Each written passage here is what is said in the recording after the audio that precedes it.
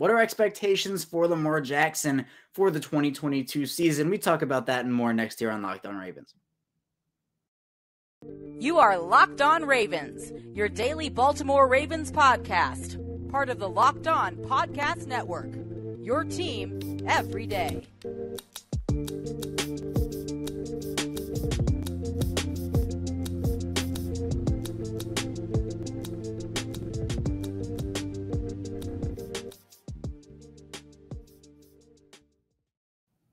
And we return here with another episode of Locked On Ravens, your daily Baltimore Ravens podcast. I'm your host, Kevin Ostreicher of Ravens Wire. Of course, we're here on the Locked On Podcast Network, your team every day. Thank you for making Locked On Ravens your first listen of the day. We're free and available on all platforms, including on YouTube. And today's episode of Locked On Ravens is brought to you by Bet Online. Bet Online, as we covered this season with more props, odds, and lines than ever before. Bet Online, where the game starts.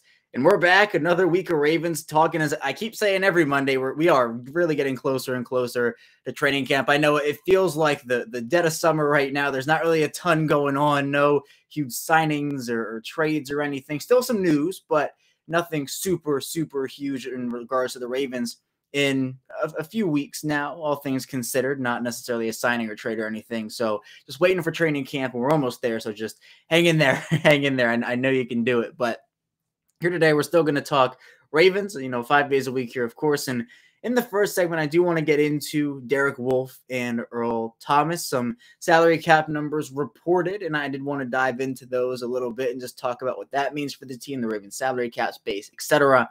In the second segment, though, I do want to dive into expectations, predictions, etc. surrounding Lamar Jackson for 2022. I know kind of a topic that it is a bit popular, at least for me, that I want to kind of talk about, because for a player like Jackson, obviously didn't have the end of the 2021 season that a lot of people wanted him to. And I think diving into what he could do in 2022 with better health, better offensive line, et cetera, I think that's big. So we'll talk about that in the second segment. Then in the final segment, we'll dive into the second part of positional previews for the Ravens. And we did quarterbacks, running backs, wide receivers last week. This week, it'll be tight ends, interior offensive linemen, so centers and guards, and then exterior offensive linemen, I guess, in the offensive tackles. So that'll be this week. And then we'll dive into next week, defensive line, outside linebacker, inside linebacker. And then we'll talk about cornerbacks, safeties, and specialists in the last part of the series. So let's talk about all that here today, though. But if you hear this on YouTube, thank you so much for watching here. You see my face and my background and everything. Thank you so much for subscribing if you have already. We're upwards of 2,000. Our next goal is 3,000. So if you haven't subscribed already, you're thinking about it. Maybe this is your first time or your second time, maybe fifth, sixth, whatever time it is. If you haven't subscribed yet, why should you? Well, we have 5 days a week of Ravens content here, Monday through Friday. So if you want Ravens news, opinions, analysis on everything relating to this team, be sure to subscribe to the channel, like this video, and be sure to follow us in audio form as well. If you hear this in audio form, thank you so much for listening, whether it's on your way to work or from work or wherever, however you're listening. Thank you, whether it's Apple Podcasts, Google Podcasts, Spotify, we're there anywhere you get your favorite podcasts. So be sure to follow along, turn notifications on as well. And also be sure to follow me on Twitter at KOstreicher34 and the Locked On Ravens account at Locked On Ravens. Let's dive into this content here for today's show. And let's start off with Derek Wolfe and Earl Thomas. Now, it was reported by Brian McFarland of Russell Street Report, somebody who is well known for a salary cap take, someone who understands the salary cap relating to the Ravens. He did say that there were two pieces of Ravens cap info. One, Derek Wolfe's injury settlement was $1.2 million, so the Ravens saved $800,000 in cap there. And Earl Thomas and the Ravens settled their grievance for $1.5 million, so that will be deducted from the Ravens cap. This got the retweet from Jess Rebick, so I think it has a shred of relevance here, I'd say. Jess Rebick, very credible, right, a reporter from The Athletic. So I would say, with that retweet, I give this credit here to Brian McFarland for this. And he also says, with these matters now settled, the Ravens currently have $3,277,240 in cap space. That's enough to get their remaining 3 draft picks signed, but not much else. They will still have to reach an extension or restructure to create space for future expenses, such as injured reserve, physically unable to perform list, practice squad signings, etc. So it's kind of like a mini trip down memory lane here for Derek Wolfe and Earl Thomas. We've talked about Derek Wolfe a lot. we talked about him a lot over the last couple of weeks, obviously with his second hip surgery, didn't play at all in 2021 after a very, very good 2020 season. That's the similarity, I think, with both Earl Thomas and Derek Wolfe, is both players on the field really, really good for the Ravens. Earl Thomas, I know a lot of people remember the off-field stuff, and like rightfully so, right? That was a big part of everything. But on the field, Earl Thomas was really good. Opposing quarterbacks just did not target his side of the field, had a very low passer rating, completion percentage, etc. when targeting Earl Thomas. And again, it barely happened. He was that deep safety that the Ravens needed at the time and played really well in that role. I'm not going to discredit his on-field play. Off of the field, though, it wasn't a fit for Earl Thomas. Somebody who had multiple run-ins with the team and obviously some law issues as well. And the arrest that he had, and also a recent arrest. He had a recent arrest a couple months ago, I believe. Maybe it was a month ago, a couple months ago, but still having run-ins with the law today. The tipping point was during training camp, I believe it was. He ended up punching Chuck Clark in practice after I think there was a miscommunication, and there was film of it actually that got out, so you could see it happen. And it was not a good situation all around. It felt like a signing that so the rumors and reports, and again, I'm not reporting this myself, this is just stuff that has floated out on the internet before, is that Earl Thomas was ready to sign with the Chiefs. That's the age-old story apparently. And then the Ravens came and offered him a huge 4-year contract. He turned around and signed with the Ravens, and this was around the time Odell Beckham got acquired. So people connected the dots there, and there are some people who believe, oh, this was a decision based around Odell Beckham. But whatever it was, the fit just never really seemed right from the beginning. And while on the field, it was awesome, right? He played well. Outside of the Derrick Henry stiff arm moment and a couple of effort plays where I know he and Brandon Williams got into it about the effort on that Nick Chubb run. It was just, again, like stacking thing on top of thing on top of thing. He was good on the field. Off the field, though, it wasn't going to fit. And it just seemed like his personality didn't really fit in with the rest of the Ravens culture. And that's how that story ended. So after the Ravens ended up cutting Earl Thomas for conduct detrimental to the team, he ended up filing a grievance against the Ravens for $10 million. The Ravens end up settling that grievance with Thomas, apparently here from Brian McFarland, for $1.5 million. So plus the $800,000 in cap.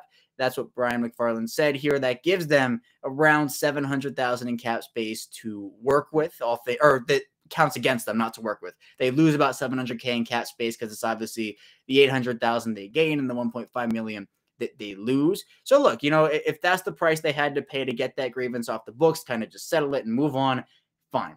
Yeah, that's fine. Just get it away and never talk about it again. We'll probably still talk about it sometimes, but I'm glad that reportedly here this is all done, all said and done, because I know it was something a lot of fans were wondering.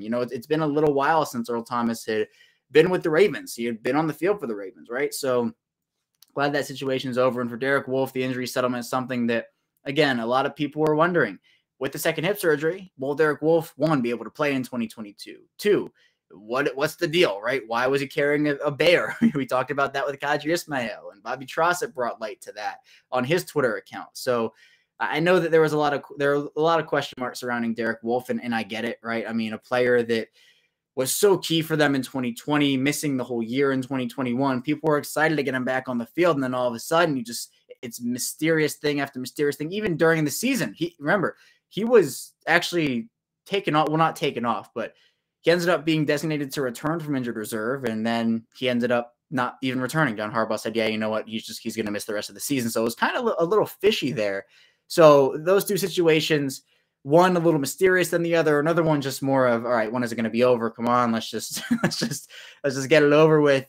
And now both are seemingly done. We don't have to talk about them anymore. They're not hindrances to the Ravens anymore, and that's a good thing. The Ravens do incur that $700,000 salary cap loss according to Brian McFarland's numbers here.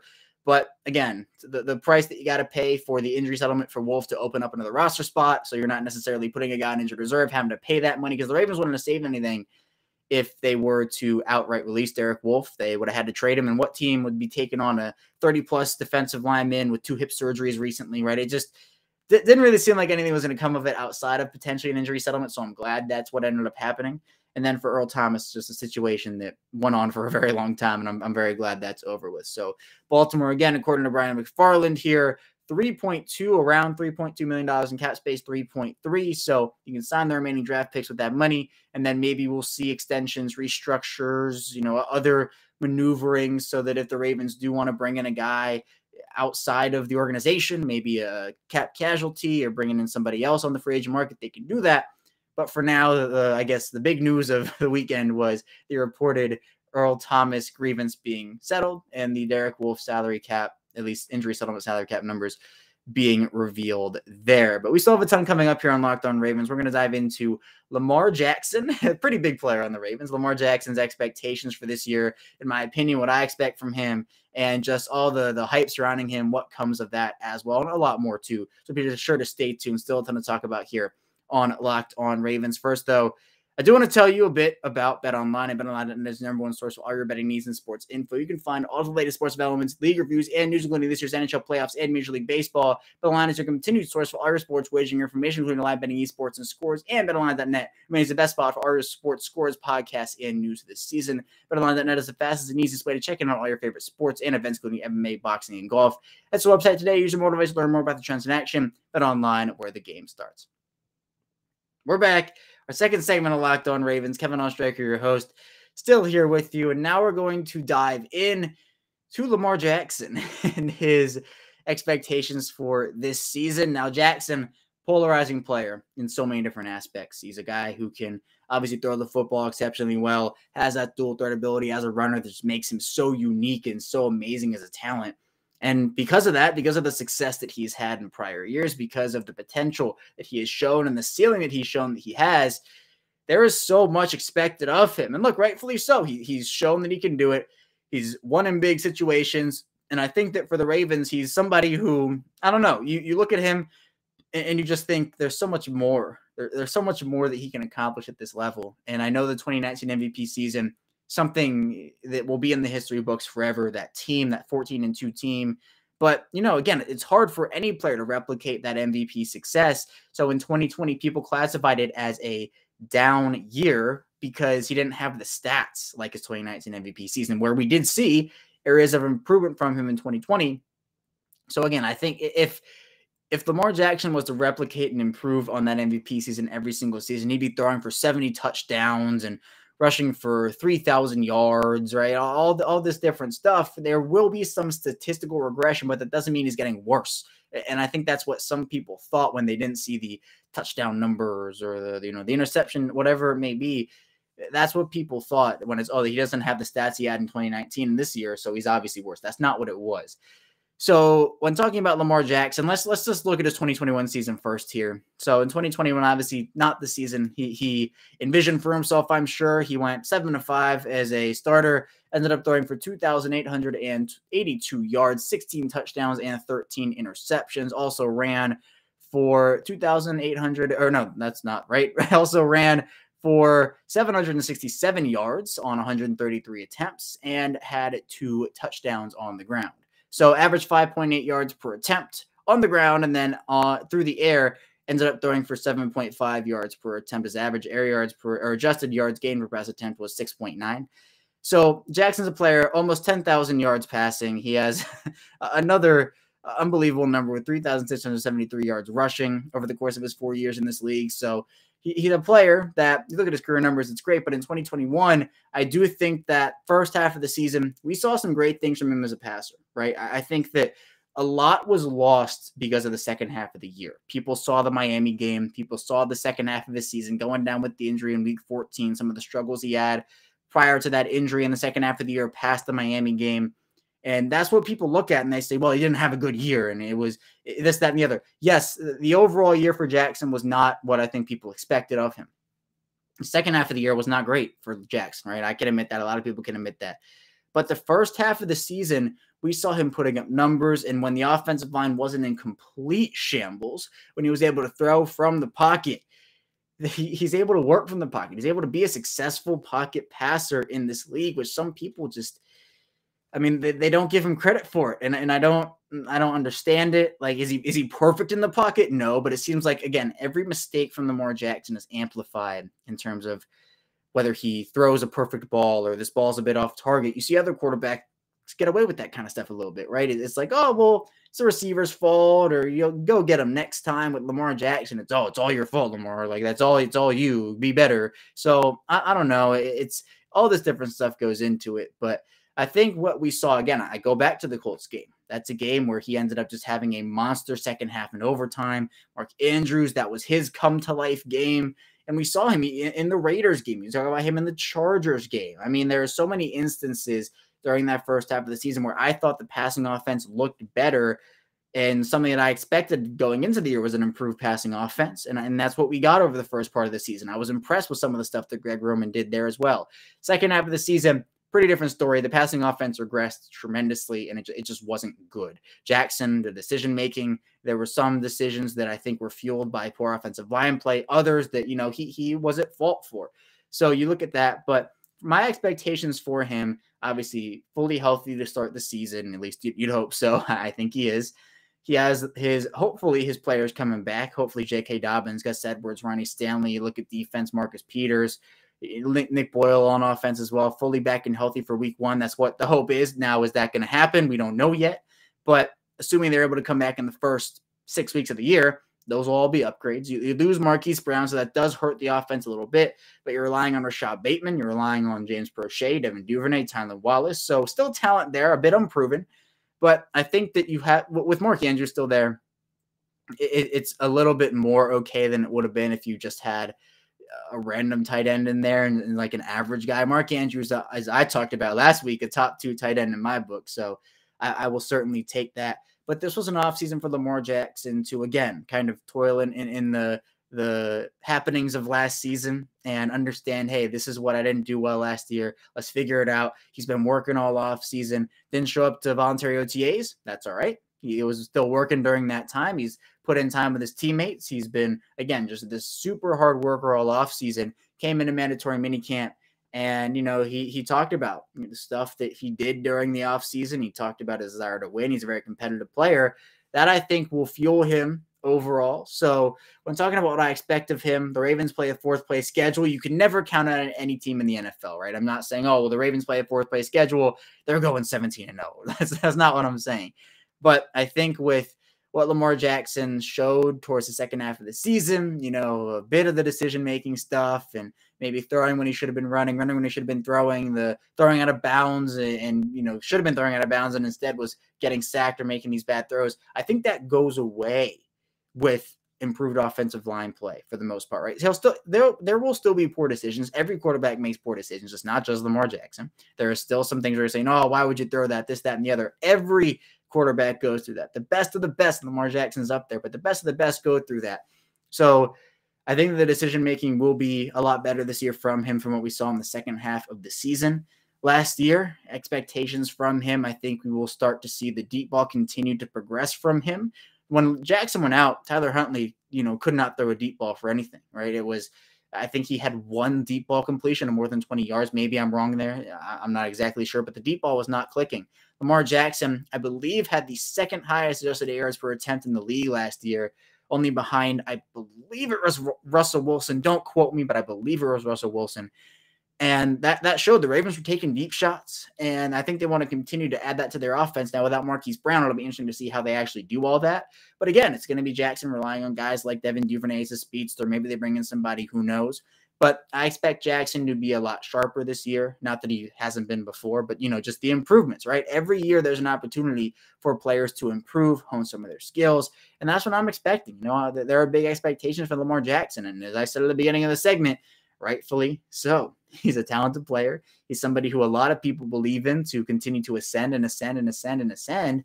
And I think for a player that, again, didn't have the year that he wanted in 2021, obviously, the 2,882 passing yards through the most interceptions of his career, and in terms of comparisons, in 2020, he threw 376 passes, had 9 interceptions. In 2021, threw 382 passes, had 13 interceptions. And the touchdown percentage compared to 2020 was 6.9%. In 2021, it was 4.2%. And look, some of this had to do with injuries, right? I'm not blaming it all on injuries, but I'm also not blaming none of it on injuries. So there's a lot that goes into it projection-wise in terms of, stats, if you want to go numbers. I think I think I'd put him probably down for, I'd call it his second best year of his career. That's what I'm expecting out of him. Maybe not quite the MVP numbers that we saw. Look, 36 touchdowns and 6 interceptions, 9% touchdown percentage. Those are otherworldly numbers. And I'm not saying Jackson can't get back there, but I think that for this year, he's somebody who I think will have more, like, let's say 30 touchdowns, maybe 10 interceptions, so right in the 9 to 13 range, like 30 touchdowns, 10 interceptions, throwing. I think the Ravens are going to try to pass the ball more. Like, I think look, Jackson ended up throwing a lot more passes than he did, and I know that it's a game thing. He played in 15 games in 2020, only 12 in 2021. So he ended up throwing more passes in 2021 in 12 games than he did in 2020 with 15. But I think the Ravens will try to pass the ball more, balance out their offense while still being that run-heavy team. I think that will be what they go back to. I'd put Jackson probably in the, I don't know, he threw 400 passes in 2019. I think he might throw the most attempts he has in his career this year. I think he might end up being 420, 450. Maybe that's on the high end a little bit, but I could see that. I could see that being possible. And I think rushing wise, I think that'll still be a big part of his game. I think he'll go over 1,000 yards, maybe barely. Like, he ended up rushing for 1,005 in 2020.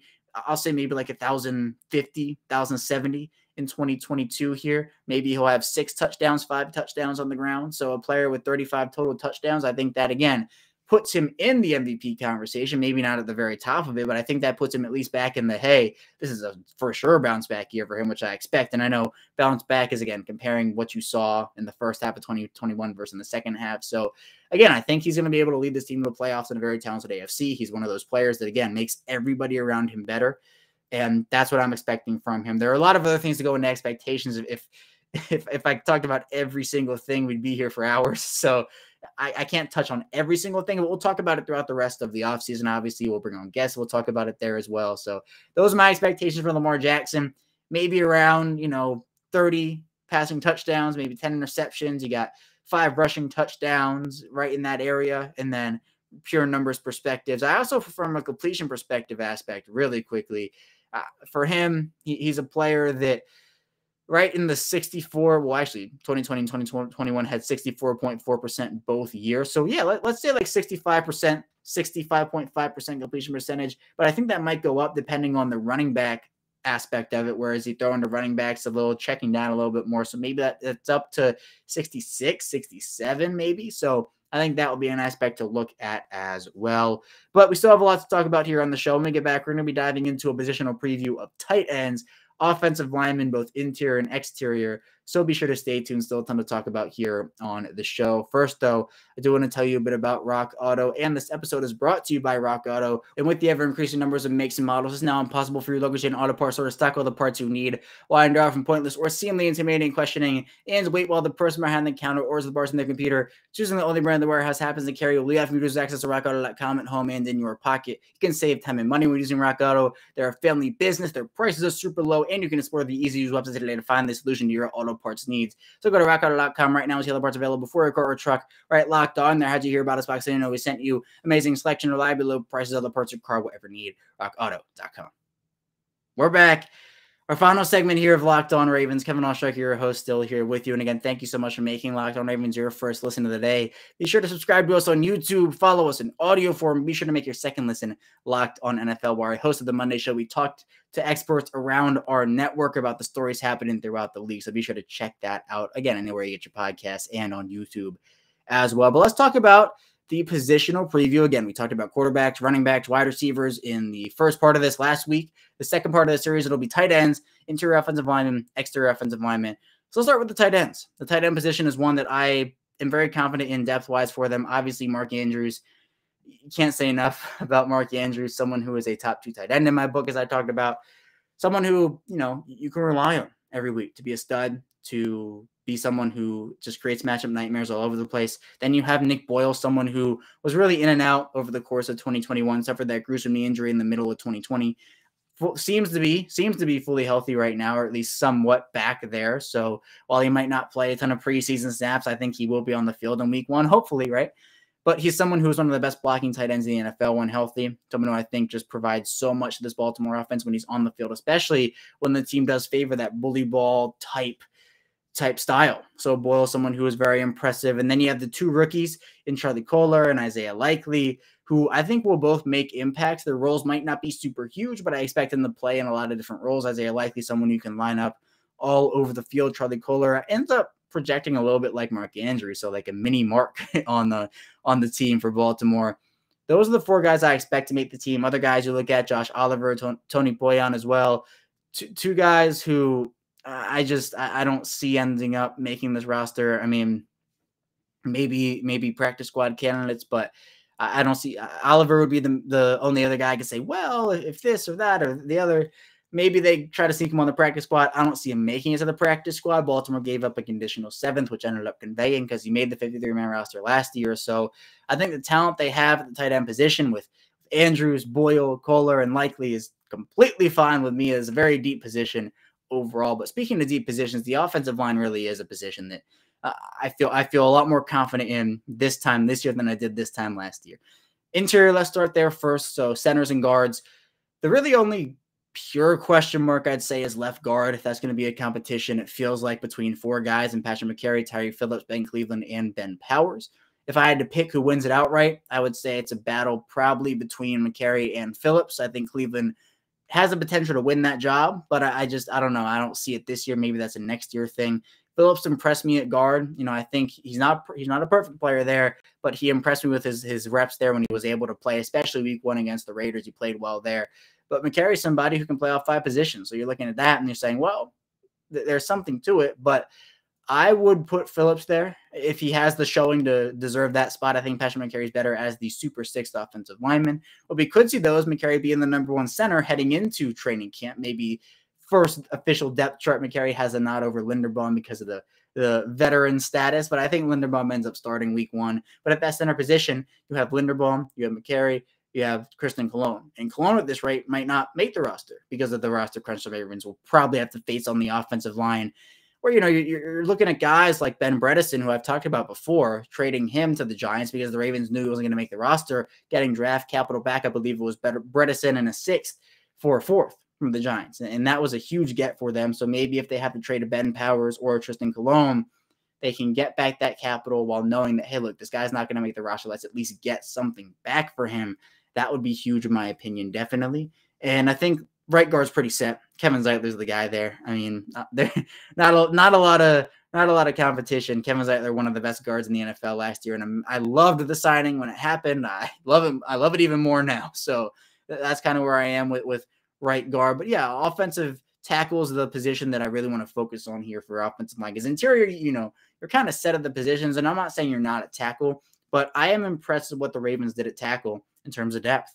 I am. I mean, Ronnie Stanley, we saw what happened when the Ravens didn't really provide a ton of insurance in case of Stanley getting injured again in 2021 or having some setback. And of course, only starts 1 game against Las Vegas. And, we know what happens. He ends up not being himself, ends up opting for the 2nd surgery, out for the season after 1 game. Alejandro Villanueva did not play well. He didn't play well. Patrick McCary played well at right tackle for the most part, but then got pretty banged up towards the end of the year. Tyree Phillips, who they pretty much had to put there, not a tackle. He's just not a tackle, unfortunately. I love him at guard, but I don't love him at tackle. So that's where I am there. But what you do if you're the Ravens in that situation is you say, look, we're not going to let that happen again. The Ravens said that, and they went out there and they proved it. They signed Morgan Moses. They brought in Juwan James last off. He's going to miss the season with a torn Achilles. He's back and seemingly ready to go. You draft Daniel Falele in the 2nd or 4th round. He was 2nd round talent, but got him in the 4th round. And you bring in a bunch of guys who, again, starter ready with Moses and James. You have a project piece in Daniel Falele, who I think has super high upside compared to an Orlando Brown in terms of his size, his rawness in a couple areas to kind of improve on.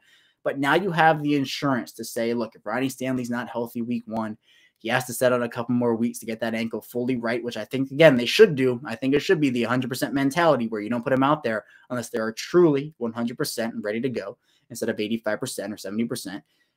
You can move Patrick McCary to left tackle where he has played before. He can play all 5 positions. You could move Morgan Moses out there and start Jawan James at right tackle. You have Lilly in case of an emergency. You have a couple other guys. Tyree Phillips is your like very, very, very, very, very last resort. You don't want to really use that. But you have options. I think you have better options. You have more options. And that's what I'm excited about with this team with the offensive tackle position. Because, again, towards the end of the season, we saw Lamar Jackson running for his life because the tackle spots were just collapsing in on him every single play. It was pressure, and Lamar Jackson has to run outside and evade the pressure. And he's one of the best quarterbacks at doing that. But we saw when he was able to just pass in the pocket, be himself in the pocket, go through his reads and his progressions, and actually have time to focus in there.